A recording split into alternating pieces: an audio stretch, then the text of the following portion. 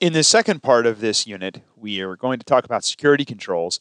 And basically, security controls are things we can implement on a host to help aid in securing that host.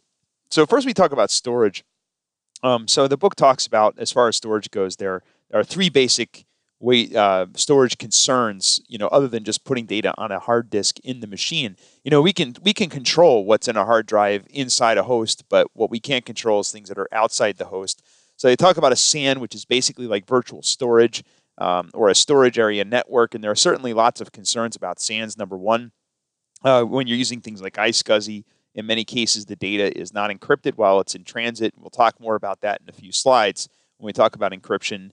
But also, the data isn't always necessarily encrypted when it's on the SAN. It's all swimming together with other hosts' data. So there's certainly lots of security concerns. But the important thing with the SAN is we do have control because we own the SAN typically. It's in our environment. It's in our infrastructure. So that certainly helps.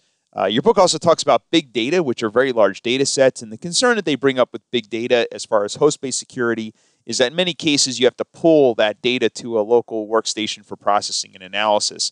So I work in healthcare, and a good example of this is when you're working with patient records. If you're doing any kind of aggregation of those records, or you're trying to do some kind of study with those records, researchers will pull all that data from an electronic medical record system to their own computer to work with it. So they could potentially have a lot of patient records all in one place. And if it happens to be on a laptop and it gets stolen, then that's certainly a concern. So you want to make sure that the data is encrypted when it is at rest on a machine. And again, we'll talk more about data in transit at rest and encryption and all that stuff later on. But the last one is something that's really hard for us to control, which is the cloud. So a lot of organizations now are moving data into the cloud. I'm sure most of you are familiar with things like Dropbox, which, there's a couple of commercial backup services for consumers and for businesses where they basically host that data in the cloud for you. Google and Amazon are big providers for businesses for cloud-based storage and processing and all that sort of thing. And it's great. It's very cheap. It's very efficient. But once your data is in the cloud, you have very little control of that data.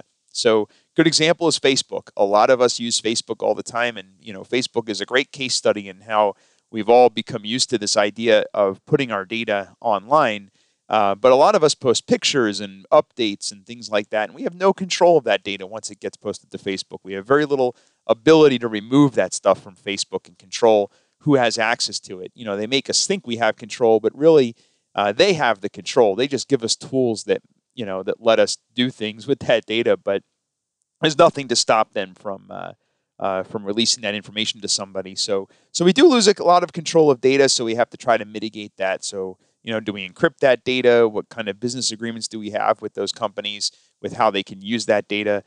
Google is just recently announced that they're going to store data in their nearline storage cloud for 0.01 cents per gigabyte. So you can store terabytes and terabytes of data on Google now for merely pennies. And I think it works out to $20 for 20 terabytes of data. That's not a lot. It's $1 per terabyte. So that's pretty affordable for most companies, for that amount of data. It's certainly a lot less expensive than going out and buying a SAN. A SAN might cost you $10,000 for 20 terabytes of storage in a reliable, subsystem. But you can go out and do that with Google for $20 a month. It's a no-brainer. But you'll lose control of the data. Why is Google doing it for so cheap? Chances are they want that data. They want to be able to do things with that data. That's why Facebook, stores all of our pictures for free, right? There's things that they want to do with that data. There's a reason they want us coming back to their site over and over again, in their case, probably advertising. I may be a little bit cynical about all this, but it's certainly a big concern and something that we have to be familiar with and understand the risks. As far as encryption goes, so when we talk about data encryption, we have a couple different options. You have full disk encryption, which is where you basically encrypt an entire disk, and there are tools in the various operating systems that will help you do that. Use full disk encryption.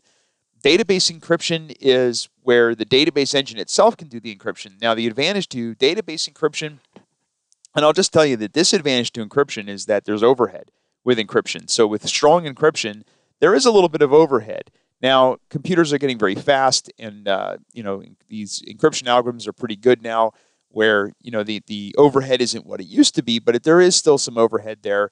and every little bit counts in some systems. But database encryption is a little different because you only have to encrypt the portions of the database that are sensitive. So, for example, if you had a table with where one of the columns was a credit card number, you can encrypt just that column if you wanted to in some database engines. So that would certainly be a little bit more efficient than encrypting the entire database file.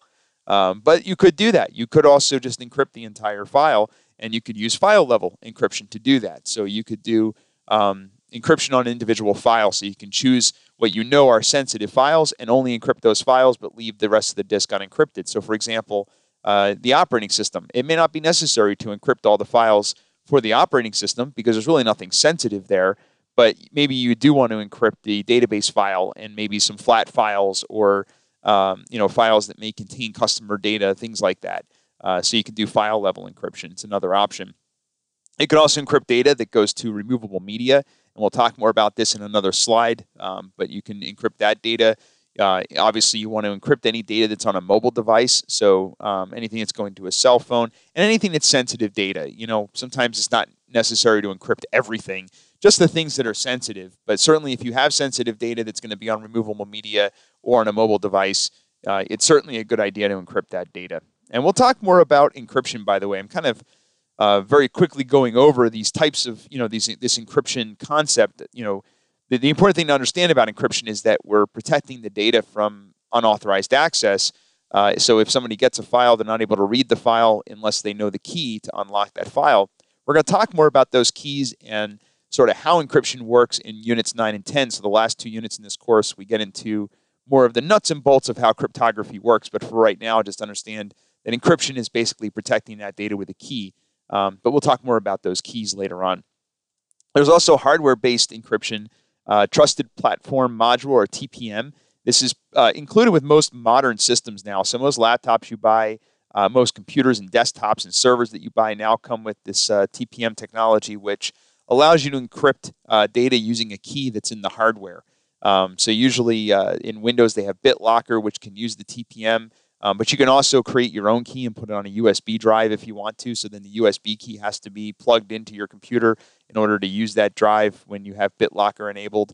So this is another option. And again, this is very similar to whole disk encryption because typically this will encrypt the entire hard drive.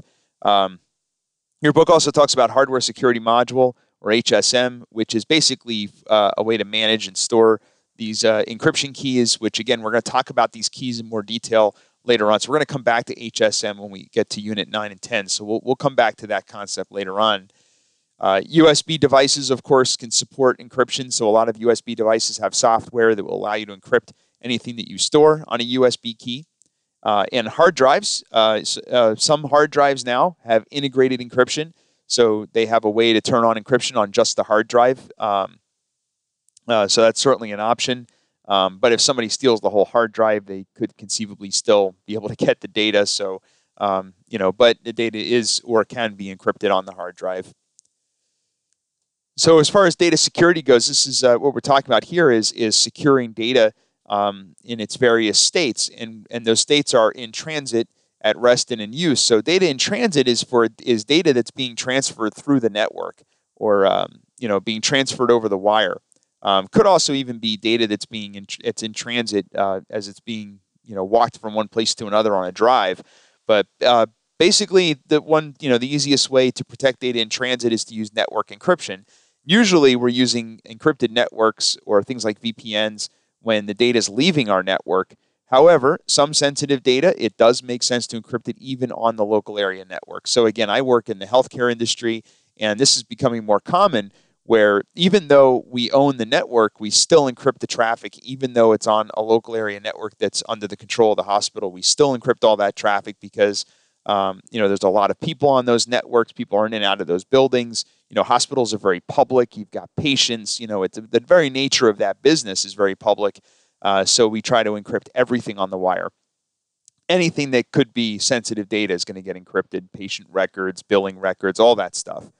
Even though it's all local area network traffic. Now, in other environments, that may be not as necessary because you don't expect the public to be on the network. But one thing is for sure is you're always going to have somebody on, in the vicinity of a network that you maybe don't want to be able to see that traffic. But, again, you have to assess, how important it is to encrypt that data. Data at rest is basically what we previously discussed. That's the data being stored. And I talked about some various ways to encrypt that data from a very high level. The hard drives can be encrypted. You can do full disk encryption, file level encryption, et cetera, et cetera. So a database file, for example, might be data at rest when it's in a host, but it might be in transit if you're moving it from one machine to another, which is not very common. Maybe if it's a backup or something like that. And by the way, backups are usually a kind of a sleeper as far as a file that can be easily stolen that has a lot of important information in it. So a good thing to think about when you're thinking about data at rest is backups. They contain a lot of sensitive information. It's basically everything you have in one big file, right? If you're doing a tar or something like that for your backup. Data in use is, and I used this term ephemeral before in a previous lecture, but which we use to describe data in use. But basically, it's data that's in memory or while it's being processed. So to mitigate that, you can use secure coding techniques. You can use protected memory. So a couple different tricks, but basically data in use is we know that our data can be encrypted while it's in transit. We know that it can be encrypted while it's at rest. But what about while we're using it in memory? So while we're using data, it has to be unencrypted so we can read it. And that's going to be the vulnerability in that data is while it's in use. So there are some tricks we can use to try to safeguard that data. But again, a lot of these things are going to add overhead and complexity. So we have to, sort of weigh whether or not we need to do that level of data security.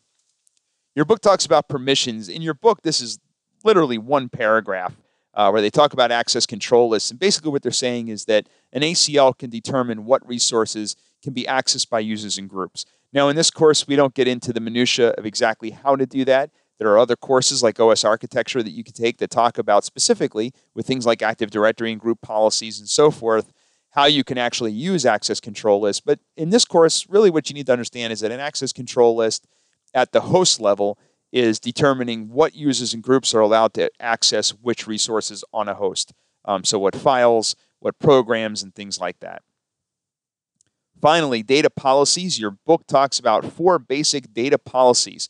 Number 1 is wiping, which is basically how to delete data. So one thing they stress in the book, and they're right to stress, is that when you delete a file, it's not really deleted. So when you delete a file on a hard drive, the shadow of that file still remains where you deleted the file. It's not actually removed. What happens is you delete a file, and where that file was located is now unallocated space or unlinked space. So anybody can now reuse that space. But until somebody actually uses it, the old file is still there, which means that somebody could come along and read that file. So if you have a hard drive and you just go and hit the delete button in the operating system or in the file system to delete those files, they're not really getting deleted. So if you just hit that delete button, take the drive out and throw it in the trash, somebody could pick that drive out of the trash, plug it into a computer, run some very basic tools that pretty much anybody can get a hold of, and they would have access to all that data. So in order to permanently delete that, there are some tools and utilities you can use to replace the slack space or to overwrite the drive several times. There's a thing called a DoD wipe that can do this. If you have a Linux machine, you don't have to purchase utilities to do this and tools. With Linux, you can run one command and do a DoD wipe. It's very easy. You can use the DD command. But you just have to know that this is something that you have to do, and you have to codify this into some kind of a policy to make sure people are aware that when they delete something, you have to make sure it's really deleted. And once you have a device that's been deleted, then you have to figure out how you're going to dispose of it and make sure that data is actually removed before disposing of that equipment. And I always tell people, if we have drives that we need to dispose of, if that drive is just getting tossed or thrown away, there's really no reason that we can't physically destroy it. So sometimes we'll drill holes through the hard drive. Once you do that, it makes it extremely difficult to get that data off the drive, even if you haven't done a DoD wipe. So that's certainly one option. So just in general, just to make sure before a hard drive goes into a trash can, you could take it apart, or you could drill holes in it, or you can throw away the platter separately from the drive, all kinds of things you can do. So as far as data retention, there are usually rules as to, and data retention goes both ways. So again, in a policy, you would want to codify that retention policy for different types of data. Again, I work in healthcare, and we are required for regulatory reasons to keep data for a certain period of time. So I live in New Jersey, and in New Jersey, we're required to keep patient data for 7 years.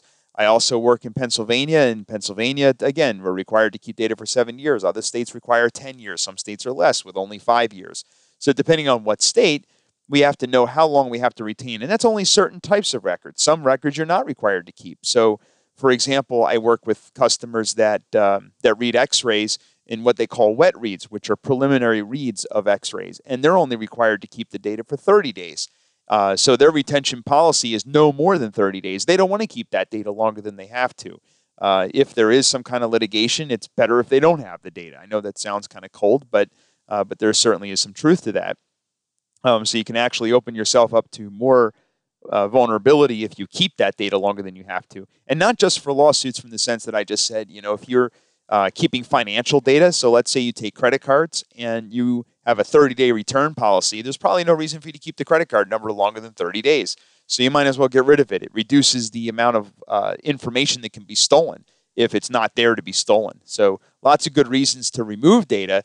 But again, there are lots of good reasons to keep data, and regulations are certainly one of the big reasons. Certainly aggregation of data or being able to do analytics later on is certainly a good reason to keep data. So usually you would work with business people to identify how long data should be kept, both legal, business, management, and things like that. And again, this would all be codified into some kind of data policy. And finally, storage. So these policies should define how long, or how data rather, is stored.